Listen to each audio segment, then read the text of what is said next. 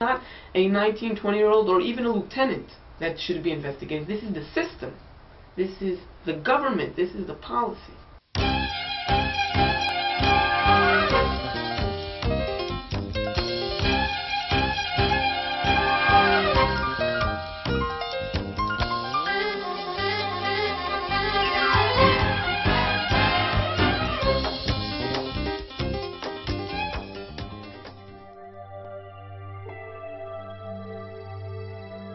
Alternate Focus interviews Sharon and Noam Chayut, both veterans of the Israeli Defense Forces. All young Israelis, male and female, with few exceptions, are required to serve 2 to 3 years of active military duty in the Israeli Defense Forces. Sharon and Chayut served during the Second Intifada, a 4-year-long bloodbath that claimed the lives of over 3,000 Palestinians and 950 Israelis. After thorough introspection, these young men have chosen to speak out about their experiences as self-described brutal occupiers of a disputed land. And Sharon and Chayut are not alone. They are members of a new forum for young Israeli Defense Forces veterans called Breaking the Silence. Now a worldwide exhibition, Breaking the Silence features photo and art displays and live speeches. Now, Sharon and Chayut share their stories.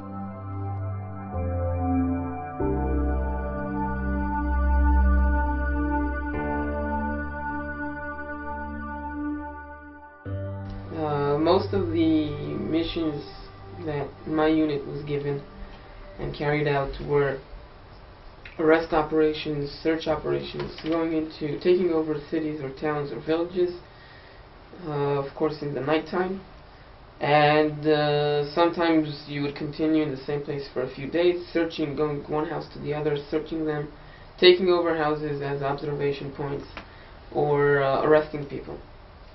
And that's your routine. My routine was, or our routine was, that we never knew where we're going to be from one minute to the other. One night we could be in Nablus, the next night we could be in Gaza, the next night we could be in Hebron. And at a certain point you just lose track of where you are, who you are, and what you're doing, because you disrupt people's lives on a daily basis. And for me that was the most I think when I look at it today, when I reflect on it today, as someone who couldn't do that during your service, because you can't really, you live in a, denial way of life where you can't look at what you're doing, you can't really reflect on it. But when I reflect on it today from this perspective, I can say that that was probably for me the deepest example of corruption.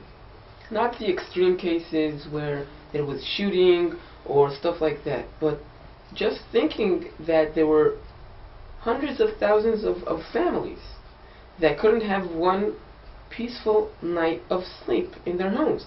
I mean, who in today in the USA, in Israel, and anywhere else would be willing to live like that?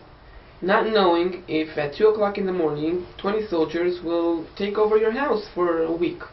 Not knowing, sitting in your living room and suddenly hearing smashing on the wall, and there is a hole in the wall, and suddenly 20 soldiers come to visit. And for me that was routine. In the newspaper I saw an article about confiscation, car keys confiscation, when you detain car to enforce curfew, when you detain cars because they just passed the line that close to a checkpoint, whatever. And it's not the article and the soldier that brought out more or less 100 car keys and brought it to the press, but the response of the spokesman, of the IDF, the spokesman of the IDF, that said, this is an extreme case, a rotten apple, it will be checked, examined, and won't happen again. And now I gave the order to take Palestinian car keys and to detain cars hundreds of times in my unit. I saw in the West Bank boxes full of car keys and IDs that were taken and were supposed to be returned, and then I know my father read the newspaper before me, and I know that he believes I mean, he's from a different generation, where things maybe were better, or when people could believe the system, and he really thinks that this is an extreme case that won't happen again. And for me, it was a point of understanding that I'm not backed for what I did. And I didn't do it for fun. I got my orders. I thought it was okay. I thought I was a part of a system that protects Israel from terror attacks. And then I understand that it's just a game of keeping information inside and not letting anybody know. And how can you criticize? How can you ask questions? And that was maybe one of the first times that I asked, what's going on here? One time when we finished an operation in Nablus, and it was really destructive. We were 5 or 6 days straight in Nablus with a lot of IDF forces, tanks and APCs, and it was very destructive. I mean, the whole infrastructure of the city was torn up. There was a lot of houses that were either damaged or even destroyed, and there was a lot of shooting, mostly by the IDF, into the city. And when we got out of there, the first thing that happened when we left the city, got back to the army barrack, was I heard a radio news flash, which happens every hour in Israel, and it was going like, IDF forces left Nablus after a search and arrest operation and found this and that. And that's it. And I think that even then I suddenly realized my parents are now sitting at home, they're listening to the radio, and they're sure that here we are, their heroes, their son, they sent, found weapons and ammunition and did this and that and so important things to defend this country, but they don't know the truth. They don't know that 99% of what we did there was destroy people's property, destroy their lives, but no one told them that. And I think, like Noam, when he just realized what where the truth is and where it's going, today I can say that was one time that I really started to think of how the reality is being kept, under the surface, hidden from the public. You hear the radio or news and TV saying IDF forces returned fire to sources of fire. Now you know that we were shooting everywhere. You know that there is no such thing in daylight, sources of fire in urban areas, and in nighttime. You know that you can't really, from a barrack far away, you can't really see most of the time the exact place you're shooting at, and that sources of fire, which as a soldier you know that it's just a title, good for the news, but and this dissonance, we didn't hear it while serving. I want to give you one example of something that we've exposed also in the press in Israel and in foreign press a few months ago about a revenge attack that was launched by the IDF after one night in February 2002. Two terrorists from the Islamic Jihad attacked an IDF checkpoint and killed 6 IDF soldiers. The same night, the Chief of Staff, the Minister of Defense, not some sergeant at a checkpoint, this is policy right from the top, decided to launch a revenge raid against Palestinian officers, some of them just traffic officers, all around the West Bank and Gaza. The next day, 15 Palestinian officers were dead, were reported dead. And we spoke with 5 different soldiers and officers in 2 different units that were part of these raids and part of the attacks on 4 different checkpoints in different areas, geographically had no connection whatsoever to the place that was attacked by the night on the IDF checkpoint. No connection. One was in Nablus, one was near Ramallah, and they just attacked, and the orders were just go there, shoot to kill. And in the briefing by the commanders, by the high-ranking commanders of units, brigade commanders, they were told that this is revenge. We are going to revenge the blood of our soldiers. So when you ask me where it comes from, this was not some spontaneous 19, 20-year-old kid that lose his mind that you know, went out of control for a second and slapped someone. This was policy. People sat down in offices, convenient, comfortable offices, and decided to kill people as revenge. And the next day, 15 people were reported dead that had no connection whatsoever to the attack on the IDF. So when we have to, and we exposed this. And then, you know, we weren't expecting something dramatic to change, because when people ask me, don't you think something should happen? Of course I think something should happen. But do you really think that the Israeli public or someone will be brave enough to say that the Minister of Defense has to be investigated? That the Chief of Staff has to be investigated? This is not a 19, 20-year-old or even a lieutenant that should be investigated. This is the system. This is the government. This is the policy.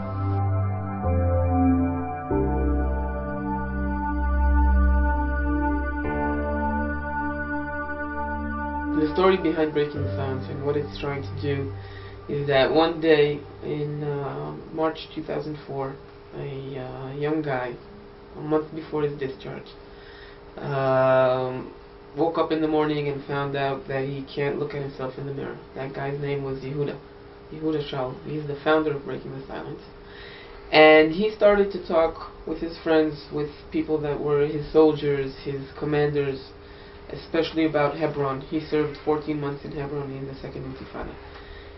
And that evolved into a exhibition of pictures taken by soldiers, not photographers, not journalists, just pictures that, you know, 18, 19-year-olds took for memories. And we took that out of photo albums, presented over 60 of them, with over 60 soldiers giving video testimonies about their Hebron service. And that evolved from there to what it is today, a much bigger group of soldiers that served all around the occupied territories as conscripts or as officers in the second intifada. And we've interviewed over 300, mostly discharged, some still in service, soldiers in the IDF. And the message, or what we're trying to do with all this, is when we were discharged, the first thing, the fundamental thing that we all felt was the amazing distance or gap of information between what is really going on in the occupied territories, what we're really doing over there, and what is known back home to our parents, to our neighbors, to our public figures and leaders, what is told by the press, what is told by the IDF. And we felt a moral obligation as much as a social obligation, as people who grew up in Israel, did their military service, who love their country and are very, very concerned about how we will look tomorrow, how we will raise our children tomorrow, because we don't want to see ourselves anywhere else. And out of that concern, we felt the moral obligation of bringing that information, the true stories of what we're doing in the occupied territories, to the public, and raising a true public debate on all platforms. Press, politicians, everywhere you can think of, about the real corruption, the moral corruption that is happening in the occupied territories, the price of sending more and more generations to be occupiers. Breaking the Silence tried to fight a code of silence which has many aspects. First of all, and the most important one as we see it, is the personal one. When you stand in a post or in a checkpoint, and I commanded Kalanga checkpoint between Jerusalem and Ramallah, where almost 3,000 Palestinians cross every day, and your job, even if you don't want to do it, you stop people from living the life that they should have. You take their freedom to go to work, you take their freedom to go to university, and many times, even if you don't want to do it, you humiliate people, you make them stand in line for hours, and when you go back home after a month of doing it, you have a weekend break, you don't come home to your girlfriend or to your mother and say, hey, the day before yesterday I saw somebody more or less your age, mommy, and I let her wait in the sun for 5 hours because I didn't have a permission to let her pass. I mean, that daily life of occupation, of controlling people, is the first aspect of the silence code. Breaking the silence is a personal process. It's something, first of all, it's not an easy thing to look at yourself in the mirror and see what you really have done, and the other side. It's a very good feeling to feel a hero, to talk about the fights, the times that you were fighting terrorists and that you saw them, but realizing the damage for the population, realize the hatred that you've created is a hard thing. And when we call people friends, when we have telephones from units in the army and we start calling to people, most of them say, you know, we kind of agree with what you're doing, some agree more, some less, but leave me alone. I mean, I've served, I've done it, I've left the country for a year to forget about it, I'm back here, just let go. And so it's not that easy to get people to talk, even if they agree with the total idea. But we've, as Avichai said, we've interviewed over 300 soldiers, and you need to understand that's not a 1 hour interview, it's or TV interview. Someone tells you about 2 years or 3 years out of his life. It's important to understand the two different aspects of, or two different types of testimonies that we've collected until now. The first few months, most of the testimonies that we exposed were testimonies on the routine daily brutality and individual or group corruption that happens, humiliation, abuse, theft, looting, things that for Israelis mostly, but I think for any person that wants to deny, can say rotten apples, extreme cases, people that broke the law, broke regulations, and should be convicted or prosecuted. And it sometimes doesn't even matter that you tell them, well, these are stories about units, about hundreds or thousands of soldiers. And that was something that we were exposing for a long time. And the last campaign that we did was a massive collection of testimonies on policies, procedures, orders, things that can't be very easily swept under the rug and called rotten apples, because they are the system. And the main issue that we were addressing in this campaign were the rules of engagement. The rules of engagement in Israel are classified. In this intifada, are not even written down, even though in past times the IDF used to issue or distribute pocketbooks with the rules of engagement in the occupied territories to every conscript and reservist. In this intifada, not only didn't they distribute this, it is all passed down orally. There is no document written down that is passed down to the officers in the field or the soldiers. And we have decided that, especially because the most dominant thing or dramatic thing that has happened in the second intifada is the casualties, is that people are being killed, and children, regular people, innocent people are being killed, and it has been much more violent on both sides, both on the Israeli side with the suicide bombers, and both on the Palestinian side with all the actions that are being done by the IDF. And we've exposed a massive collection of those. I think for me the one that sticks out the most is an officer from an elite unit telling us about his experiences in Rafah. And he tells, his testimony is very, very long, so I won't say it all, but he talks about two main issues. One is the demolition of houses, and he describes how in the briefing they were told that the procedure is you don't go into Rafah on foot, because it was right after the APCs blew up. If you remember, that was in the summer of 2004, and it was very hectic, and you couldn't walk by foot, so you come with APCs, tanks, and bulldozers. D9 Caterpillar bulldozers, giant monsters. And before you even say something to the family that you're going to take their house, before you do anything, the D9, the bulldozer, digs 8 meter deep ditch surrounding 360 degrees surrounding the house. Then he punches a hole You don't say anything to the family. You just punch a hole into one of the walls, and then the APC comes right up to the family's home, and you lower the ramp, and the soldiers go in. And I was asking him, who's deciding which houses? And then he describes to me how they demolish, how they destroy every house in that area that bothers their observation, that might be threatening, everything. And I ask him, who decides what to destroy? And he says, well, the officers in the field. And you have to understand, these could be lieutenants, 21-year-old lieutenants, decide what to destroy and what not to destroy. And then when I ask him, and no one told you criteria of what you can and what you can't? I mean, if the officer decides that he doesn't like, I don't know, a yellow house and the house is yellow. Exactly the words that I used. And he says, well, if he doesn't like yellow, he can destroy it. And it's that easy. And I think for me, that was an amazing...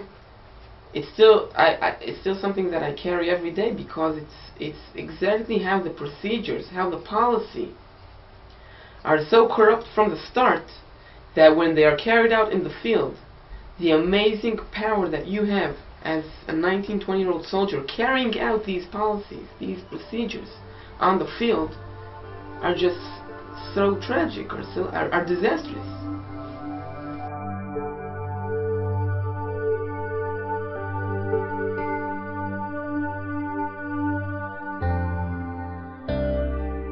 First, I'll give you a quote my Ministry of Foreign Affairs of Israel, that said that the public opinion in the U.S. is the most powerful weapon that the IDF has, or that Israel has. And I think in this case he's right. And I think that the public opinion here and society here immunes us and enable us to do many things that in my opinion are bringing to our social destruction.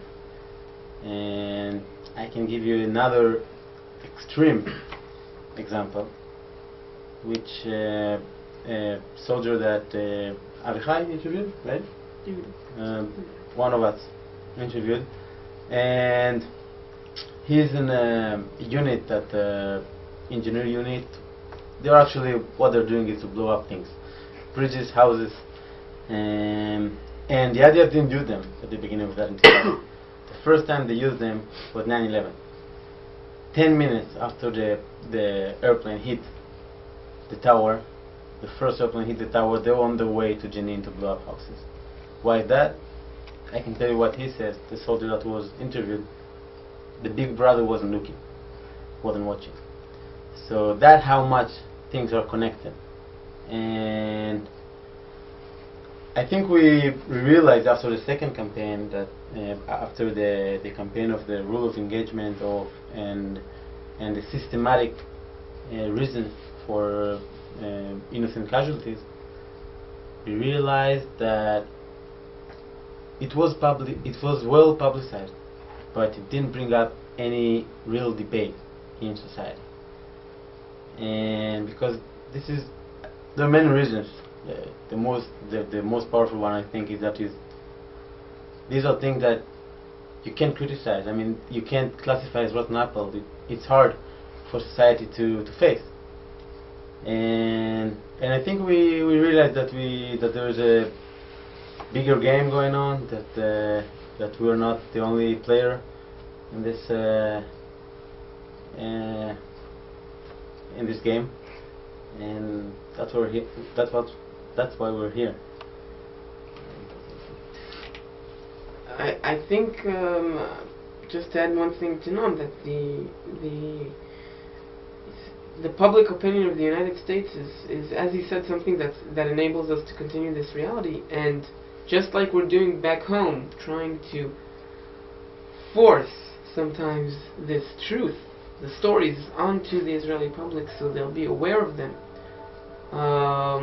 is exactly what we came here to do, is to bring this to the homes of the American society. Jews, Americans, and all Americans, to tell them this is what is really going on. It's about time that you know what you're enabling.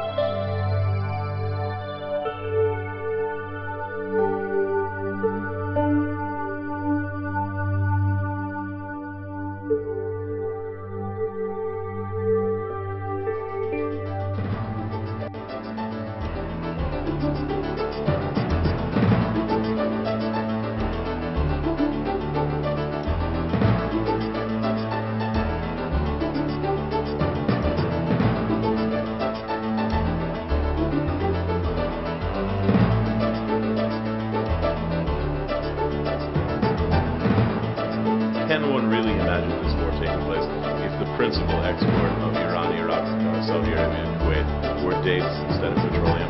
I don't think so. You have the right not to have to interact with an agent of the government. You have the right not to have to answer their questions. Assert those rights, if not just for yourself, assert it and stand up for the people who might be too intimidated to assert. We're first. The second group will be the Latinos. The third group will be the African Americans. And the fourth group will be the Koreans. And the fifth group will be the Chinese. So it's not going to stop with us. If you don't stop it now, it's going to be you